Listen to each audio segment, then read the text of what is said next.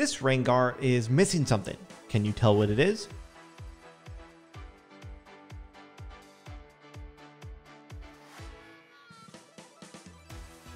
If you answered target champions only keybind, you would be correct.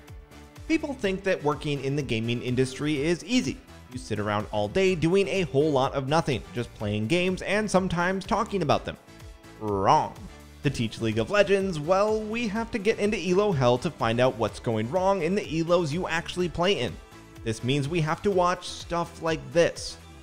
So we tasked our community to submit the worst plays they've seen all week as well, to make something fun for you guys to watch while also having some tips along the way so you never look like whatever it is you're about to see in this video.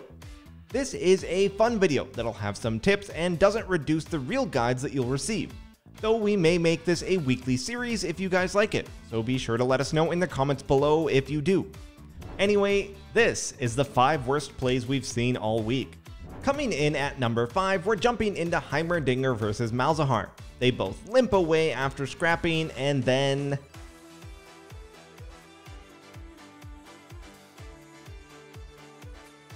a valiant effort from Heimer to try and finish off Malzahar with his jungler.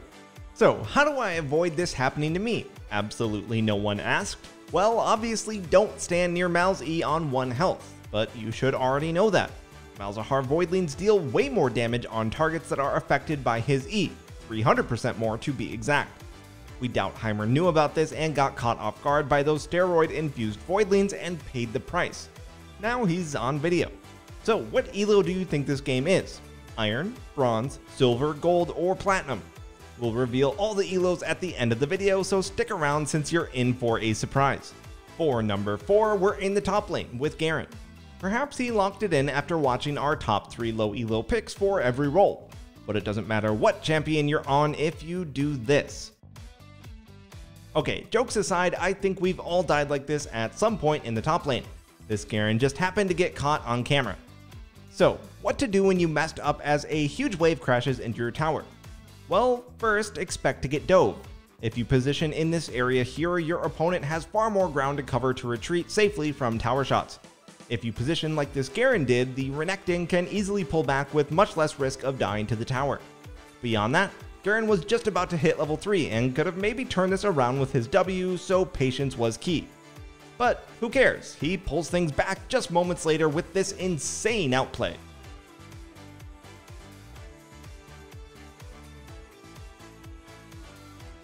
For number 3, we're back to the mid lane. We see support Lulu who found a sweet roam timing onto this poor Xerath.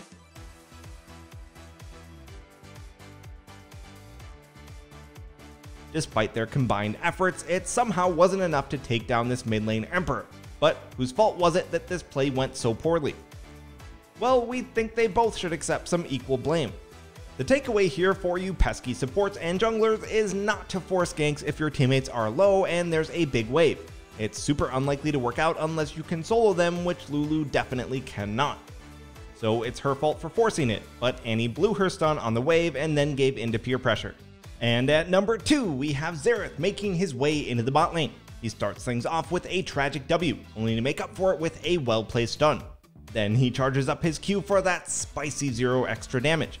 Inspired by the last dance, he attempts the in-your-face dunk, only to be fouled right back to the fountain. Our tips for Xerath would be to actually read your abilities. There's no reason to charge up his Q, as it only gives him extra range, not damage. Also, when it comes to long range or even global abilities like Xerath and Karthus are, you may as well just step back to safety before casting. Unless you're under some sort of time constraint, there's really no reason not to. For our final clip at number 1, we have Lee grouping up with his team looking for an engage. They spot the enemy team over the wall and Lee sees his moment to shine. He ward hops over, flashes to reposition. Well played by Lee. He saw his Caitlyn slightly out of position and rectified the situation. For all the aspiring Lee Sin players out there, you should avoid insecting without your Q at this range whenever possible. Lee's Q was about to come up as he went in.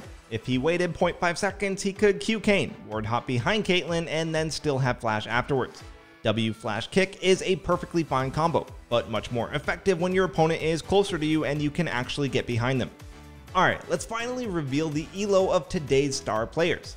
First up, we have Heimerdinger in gold.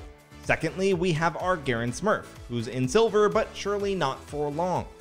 Third, the roaming Lulu and Annie are in gold.